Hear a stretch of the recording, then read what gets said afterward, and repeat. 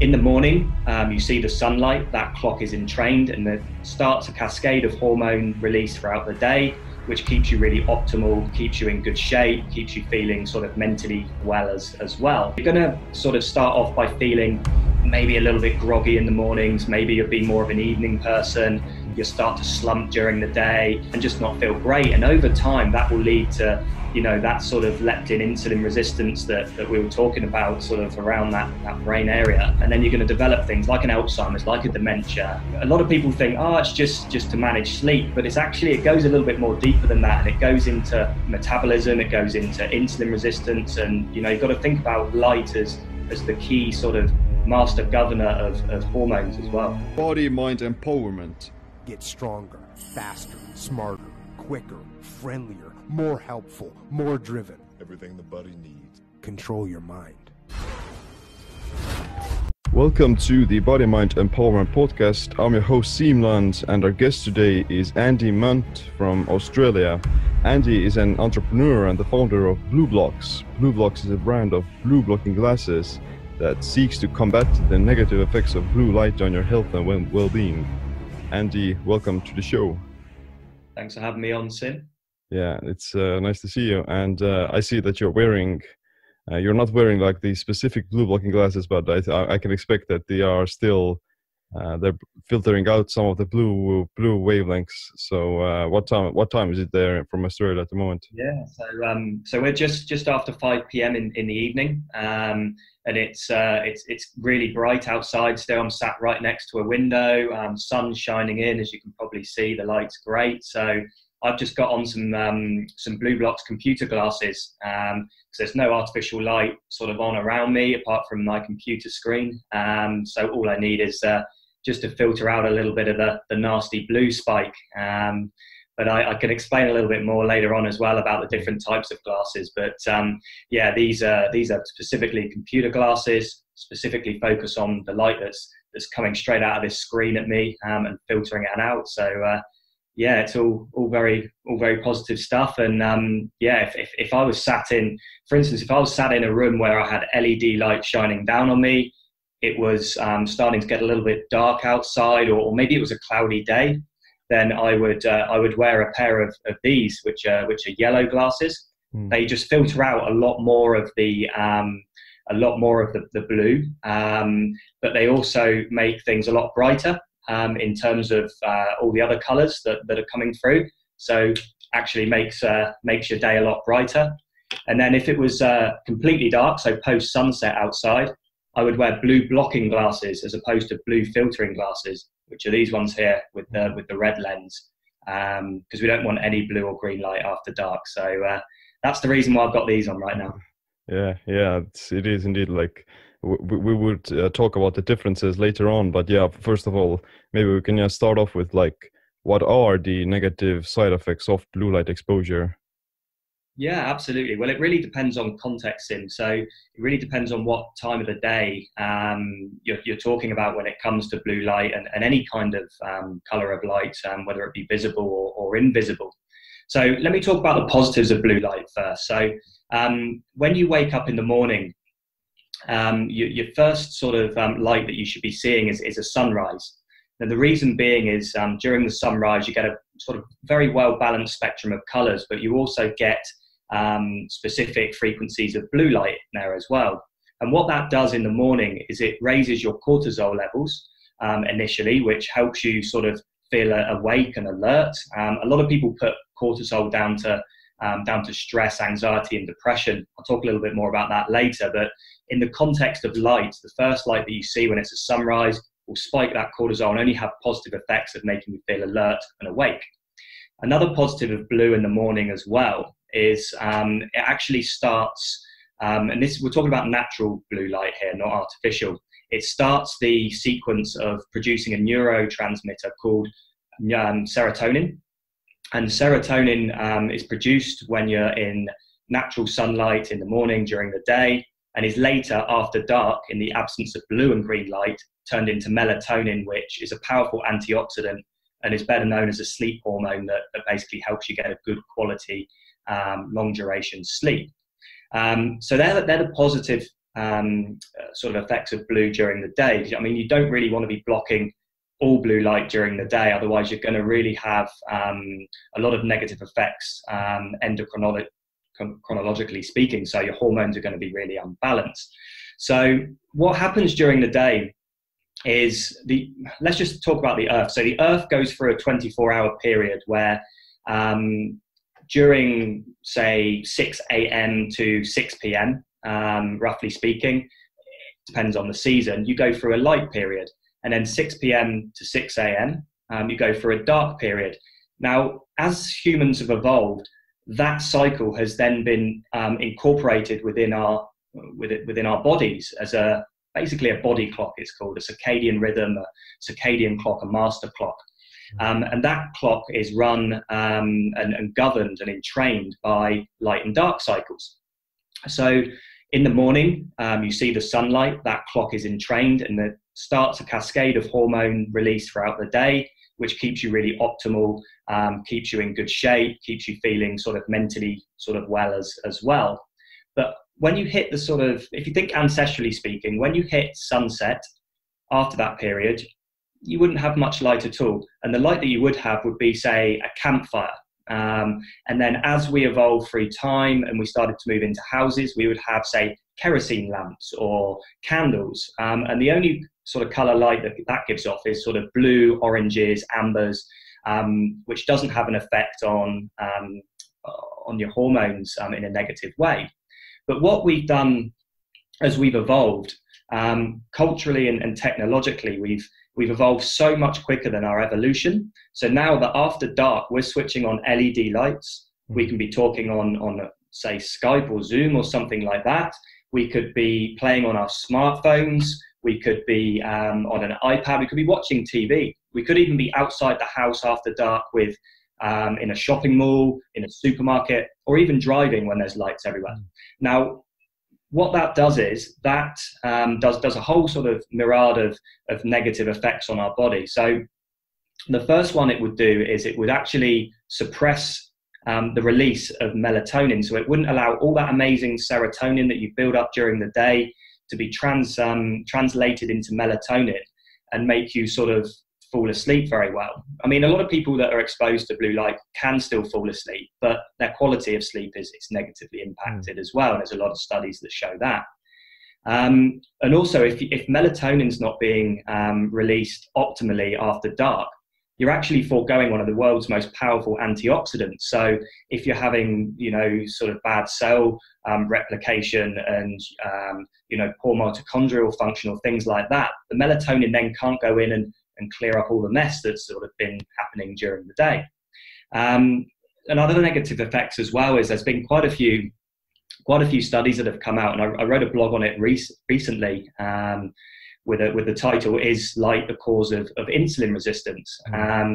And there's quite a few studies out there that show that if we're exposed to blue light after dark or whilst we're even sleeping, the tests on blood sugar levels and insulin resistance when conducted under sort of laboratory conditions actually show that people become more insulin resistant when they're exposed to artificial blue and green light after dark. So, a lot of people think, oh, it's just to manage sleep, but it goes a little bit more deeper than that, and it goes into metabolism, it goes into insulin resistance, and you've got to think about light as the key sort of master governor of hormones as well. Yeah, for sure. You gave like a really good overview about this entire thing, and including the circadian rhythms and things like that. And yeah, I do want to add that, yeah, there are a lot of studies showing that weight loss or weight gain and depression and Alzheimer's, those things, they are connected to blue light exposure at night. And part of it has to do with how the blue light kind of stimulates the body to produce some insulin and produce more cortisol, and that's one of the mechanisms that can promote like the insulin resistance. And of course, like if you don't produce melatonin during sleep, then your brain won't be able to heal itself, and it's not gonna clear out all the plaques and all the other waste material that accumulates during the day. So yeah, incredibly vital for people to not expose themselves to their blue light from their smartphones or their laptop screens at night. And yeah, it's one of those things that unless you have tried to kind of block it out, then you won't even think that it's that big of an issue. But after you kind of put some, put some filters on or put some glasses on, then you will definitely notice that there is indeed something there, and it will probably improve a whole lot of your sleep and everything else as well. During the day you will probably be more alert, and once you kind of establish a more consistent circadian rhythm as well, then your daily energy levels will also become more stable, and you will experience less fatigue. Yeah, that's absolutely right. And there's a couple of good points you've made there. And the first one is, the Alzheimer's sort of link as well. And, a lot of people refer to it as type 3 diabetes now, and sort of being some, sort of leptin and insulin resistant sort of throughout the brain. And, one of the things that sort of drew me into that discussion was that there's two types of ways that a human being can fall asleep. So you've got one that we've just spoken about, which is the circadian rhythm, where, it becomes dark, melatonin secreted, and you just build up that sort of, you just fall into a sleep and away you go. But there's also another way you can fall asleep as well, which is like the need to sleep. So we refer to this as sleep pressure. So throughout the day, we're doing a lot of metabolic processes, and, being really into sort of the nutrition and health side of things like you are, Sim, you'll understand that, and a lot of your viewers will understand that, ATP is required for to run those metabolic processes, to, whether it be your heart beating, whether it be exercise, whether it be eating food or whatever. But the byproduct of, adenosine triphosphate is something called adenosine. And every time a metabolic process is run, it builds up and up and up in your brain. And then what happens is, just think of it, more and more and more weight being put on your head. And then it gets to a point during the day where you've done so many metabolic processes that your body has to fall asleep in order to start clearing out all those plaques and adenosine build up in your brain. And it's one of the theories of why we sleep. And if we don't, and if we resist that urge to sleep, or we are exposed to blue light after dark and mess up our circadian rhythms, we're not getting the deep REM sleep we need to actually start clearing out those plaques and start clearing out those that buildup of adenosine. So you're going to sort of start off by feeling maybe a little bit groggy in the mornings. Maybe you'll be more of an evening person. You'll start to slump during the day and just not feel great. And over time, that will lead to that sort of leptin insulin resistance that we were talking about, sort of around that brain area. And then you're going to develop things like an Alzheimer's, like a dementia, even if it gets to things like, a lot of people get to a certain age and start forgetting things, and might not lead to dementia, but, they have to start writing things down because the brain is no longer optimal. So I just sort of wanted to make that point that, there are two types of sleep, and, both are as important as each other in making sure that, neurologically speaking, your brain is getting that, that spring clean it needs every night. Yeah, like most people, they take their sleep so much for granted, and they don't even care about it. Like, oh, it doesn't matter if I got a poor night's sleep, or if it doesn't matter if I'm not having like proper quality sleep, I still feel tired in the morning. It doesn't matter, I'm simply gonna push through, or either I'm gonna, compensate for that with coffee or energy drinks or something like that. And it will have like a huge negative impact on your overall health and longevity in the long term. And the symptoms of Alzheimer's, they don't happen overnight. They're gonna you get Alzheimer's over the course of decades. You may have the first initial symptoms of brain fog or fatigue already even today, and you're like, it can be like a good indicator that you're not doing things right, and there is something that you're missing out on in terms of sleep quality. And blue light may be like one of those things that will definitely have like some sort of an effect. Absolutely. And you touched another good point there with coffee. Coffee is widely renowned for its great antioxidant effects. But the negative side to caffeine, and specifically the caffeine in coffee, as we put it into this context, is it's a really, really strong suppressant of adenosine. So it's blocking adenosine receptors. So you're building up fatigue during the day for all your metabolic processes. You're drinking caffeine and getting that hit, and then you're suddenly feeling alert and awake again. And that's because it's blocking your adenosine receptors. So people always, whenever I make the point, I mean, I haven't drunk caffeine or taken caffeine for about 2 years now. It's the best thing I've ever done. But a lot of people swear by it. And a lot of people like to drink coffee, and they always argue, it's the antioxidant effects and all this good stuff. But there's 2 tips I can give for that. Ditch the coffee. Literally, it's horrible for about 3 days if you ditch in the caffeine infused coffee, but you'll feel amazing. And if you think you get good antioxidants in coffee, we just spoke about melatonin. It is the most powerful antioxidant you can have. Like, why would you want to forego that for some other antioxidants that you've got in a coffee?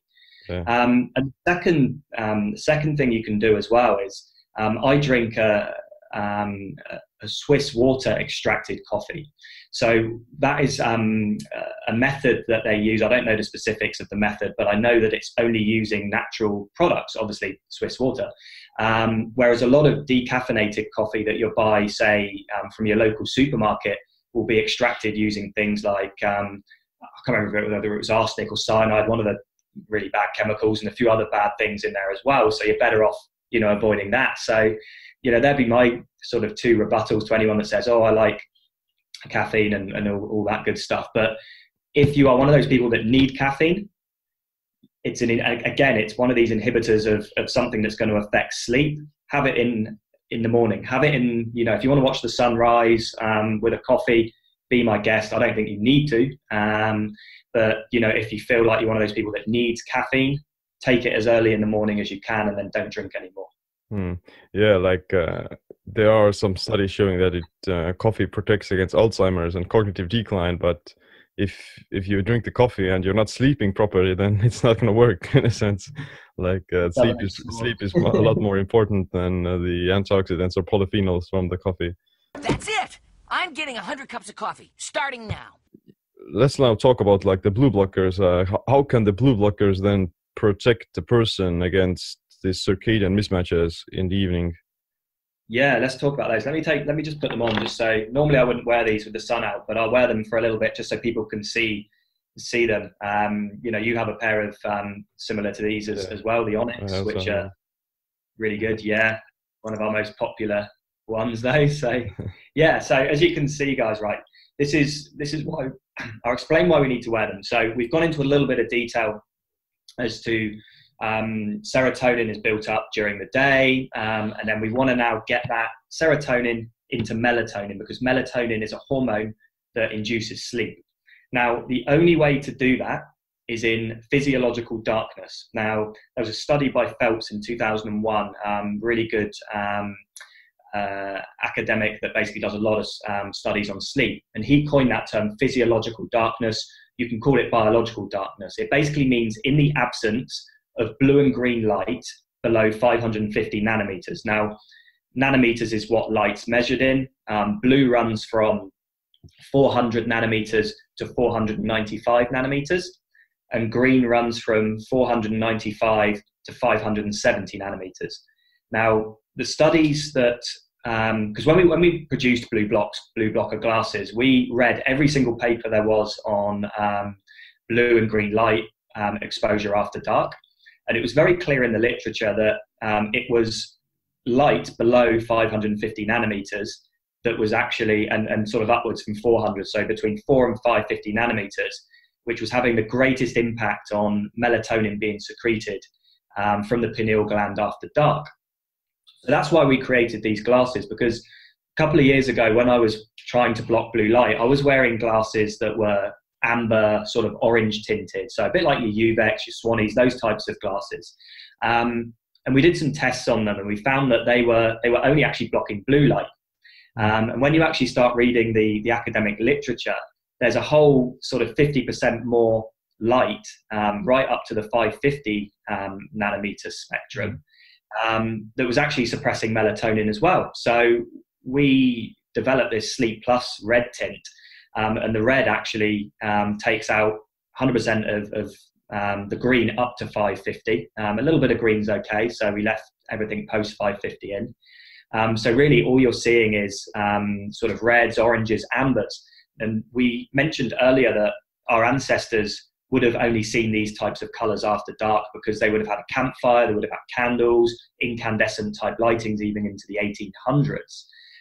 So we're creating a sense of what our ancestors would see after dark. And when you put these on after the sunset's gone down, after artificial light's starting to be switched on, you actually start to feel sleepy within a couple of hours. And it sends you off into a really deep sleep. You get some really great dreams, and you just wake up feeling really refreshed as well because you've had such a good sleep.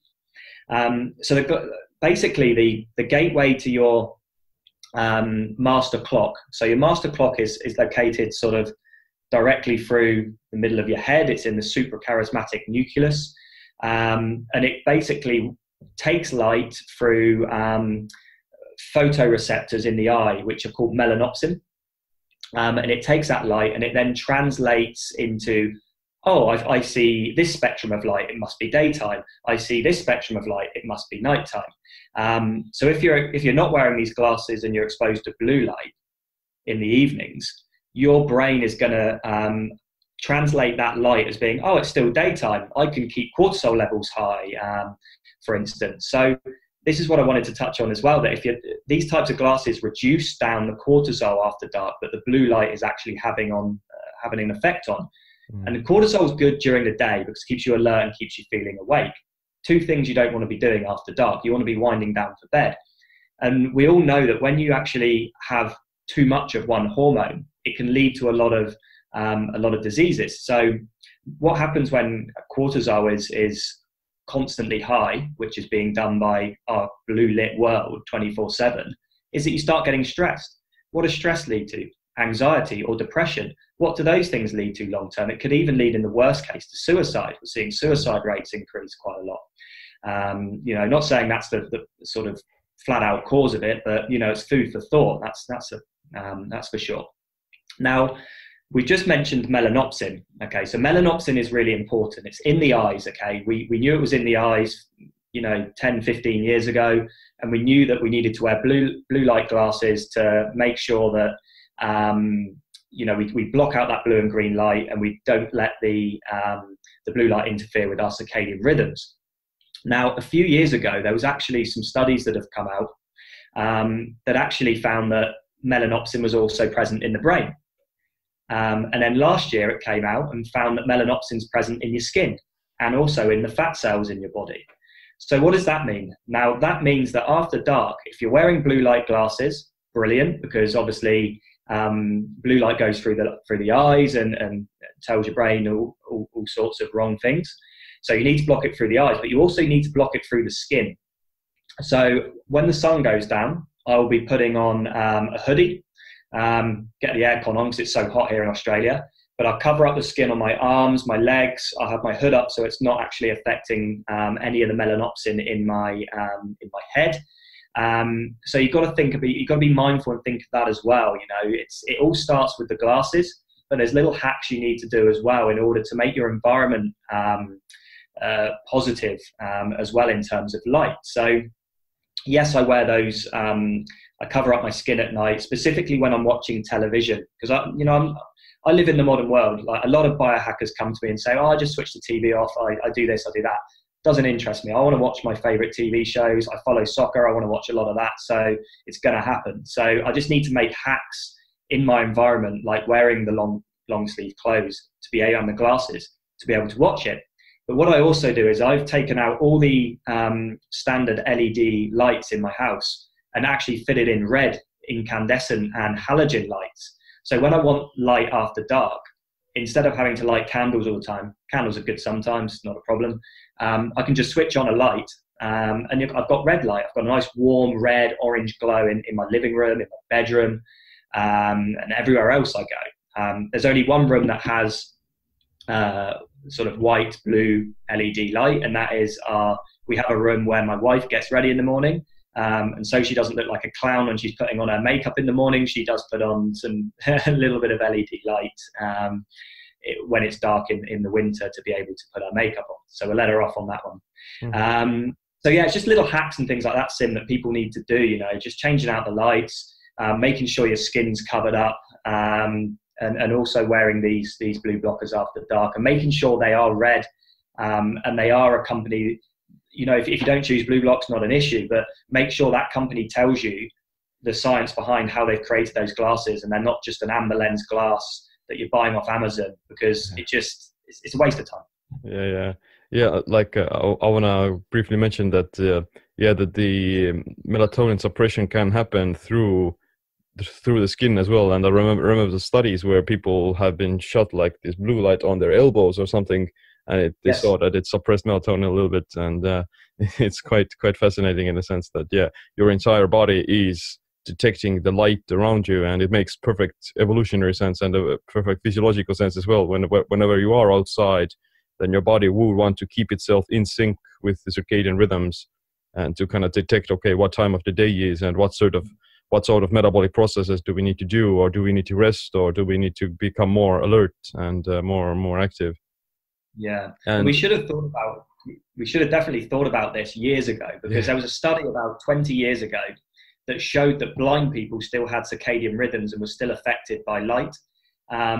And I read that. I've read this study so many times, it's not even funny, and it never even crossed my mind. Like, I was just thinking, that it must have just sort of, their eyes were open, so the light went through, or whatever. But it didn't even cross my mind to think, well, what else is at play here? Why isn't this? Because the skin can sense, temperature change, and we get sort of goosebumps if it gets a little bit cold, and we can feel heat. And so why didn't we think it was light? Yeah, it sort of annoyed me that I didn't think of this before and had to wait for a study to come out. But like Jack Kruse has been saying it for years, so he's obviously a lot more switched on than myself when it comes to this kind of thing. But it was great to finally see that, and we just now need to take steps to preserve our skin as well as our eyes. And another thing I wanted to mention as well, just from a food and exercise point of view, everything runs on a circadian rhythm. So there's been a lot of good blogs by Bill Lagerkos over the years, where he's looked at sort of circadian entrainment. And by that we mean what we covered earlier, where you get up and you take as much clothes off as you can, you get your eyes looking towards the sunrise, and your body clock is then entrained, and the correct hormonal processes can then cascade throughout the day. And that's brilliant. That entrains your master clock. But there are every cell in our body, every organ in our body, our skin, our skeletal muscle, all contains its own peripheral oscillators. So little clocks as well, that are all entrained and run in sync with the master clock. So it makes complete sense when you actually look at the literature as well. This all makes complete sense, that your biggest meal should be in the morning during sunrise. Now we know that, excuse me. We know that melanopsin is in the fat cells as well. And again, there was a study last year that came out in December 2017, so almost a year ago now, that actually showed that if you eat under natural sunlight in the AM, it reduces lipid particle size, like the lipid droplet size, and also increases leptin. So two things that you really want. You want to be eating in the morning. You're going to, reduce the fat particle size in your adipose tissue. And you're also going to feel fuller quicker as well. Leptin's going to be higher. So a lot of people do intermittent fasting all wrong. They sort of wait, don't have any breakfast, and then have it before they go to bed. You're digesting that food. Your body, we've already touched on that. Eating under artificial blue light makes you insulin resistant. Yeah. So you shouldn't be having that biggest meal at the end of the day. You should be having it at the start of the day. And when you have that meal at the start of the day, number one, you've looked at the sun, your master clock's entrained. Number two, all your organ clocks are now entrained because you've eaten at the start of your day. And just to top it off, exercise in the morning as well, and you're entrained along with your master clock, your skeletal muscle clocks as well. So if you're exercising, eating your biggest meal in the day, and watching the sunrise, do those three things. You've entrained your whole clock before you've even started your actual working day. Yeah, it's so true. That it's, eating at night and those things, they're quite bad for not only our digestion but the circadian clock as well, and your sleep quality. Like if eating before bedtime is going to definitely lower the amount of deep sleep you may be getting, and it's probably a good idea to finish off eating at least like a few hours before bedtime, at the least. Yeah, no, absolutely. And you look at put it into sort of a training and sort of elite athlete type scenario. What do bodybuilders do before bed? They eat a lot of food. Why? Because they want to gain weight. Yeah. And yes, they're working out very intensely. They're probably taking anabolic steroids as well, maybe. But they want to do that because they want to grow. They want to get bigger and stronger. But the average person that wants to lose weight, you don't want to be eating before bed, because that's counterproductive to what you're trying to achieve. So yeah, you can still do your intermittent fasting. Because people say this to me, they're like, oh, but what about IF? What about IF? And it's brilliant. Intermittent fasting is great for two things: calorie restriction and autophagy. But you don't need to be doing that at the beginning of your day. Just start fasting from, I don't know, 2-3 o'clock, or maybe just from sunset onwards, and go from there. And then you're going to have the benefits of IF, along with the benefits of a really well-entrained and healthy circadian rhythm. Mm-hmm. Yeah, like you mentioned, autophagy, and that's another one of those things that you ain't actually gonna benefit from unless you're getting quality sleep, because most of the clearance process of autophagy, it actually takes place during sleep, and with in conjunction with melatonin and such. So yeah, even if you are doing fasting but you're not sleeping properly, then you're not even going to gain the benefits of fasting fully. So sleep is probably the most important thing ever. Absolutely, yeah. Honestly, sleep is it's single-handedly the most important thing. Yeah. It's like, with the apoptosis and your autophagy, if that happens, like you said, predominantly when you're sleeping. And if you're not sleeping well and you're not clearing out dead cells, you're not repairing faulty cells, that's going to lead to all sorts of problems, most notably cancer. That's on the rise at the moment.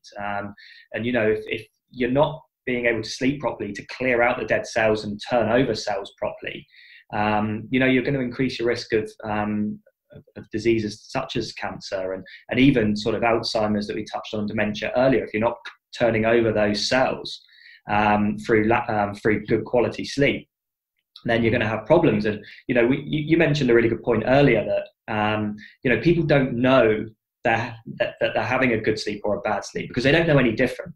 Before I was 3 or 4 years ago, actually probably 4 or 5 years ago now, I was really overweight, 30 or 40 pounds heavier than I was now.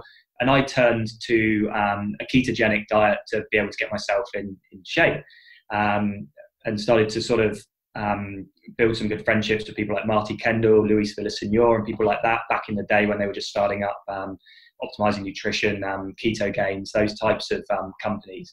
And, we made points then that people don't know how bad they actually feel until you actually make positive changes in your life. And that was one of the things that the first sort of stepping stone into founding BlueBlox, little did I know it at the time, was actually looking critically at, okay, right, I'm going to change my diet. I'm going to do it based on these reasons, based on science, and I'm going to see how I feel. And when you actually go to the healthy side, whether it be whatever it may be, it could be vegan, carnivore, keto, whatever the diet is that the person thinks is healthy. Typically, the removal of processed crap is the best thing of any diet. But you actually find that when you go back, say, if I go on holiday and I'm out sort of with family that I haven't seen for years, and we're having like a big meal, and I'm like there, I have a little bit of bread, or have something that isn't on my normal plan, I feel terrible the next day. I feel sick, feel really, really bad. And the same is true for blue light. If you don't know any different, then you're not going to know how good your sleep can be until you've tried these glasses. And honestly, it's like every single person that tries these glasses, a lot of people know they've used them and they're upgrading to a more optimal product. But some of our customers have never used these before, and our customer service team constantly, every day, are dealing with people that haven't actually used these before. And we are that confident that these are the best, and after one night, you will not not want to wear these. Sorry for the double negative. That we'll give you money back if you don't have a good night's sleep after one use of these. Honestly, it's a different level. So, you know, we're happy to put our money where our mouth is on the science behind these as well. And one thing I wanted to speak about, which has comes up a lot, okay, is peripheral light. So a lot of people think that, you know, you've got some gaps in between your glasses here. I'm just going to take these off now because I'm probably fall asleep in a bit. So you got sort of gaps in between the glasses, and a lot of people, like True Dark, for instance, Dave Asprey's company, have a wraparound pair of glasses. It's not what we're about. We're about fashion, style. We want people to wear these when they go outside the house, because that's where light's a problem. You know, we're not all going to go out with swimming goggles on. Now, there was a really good quote that a doctor actually said to myself, and I posted it in our Light and Health group. I'm going to read it out to you guys because I think it explains why peripheral light is not an issue. So basically, you've got IPRGC cells within your eyes, okay? Now, that's an intrinsically photosensitive retinal ganglion cell, okay? They're located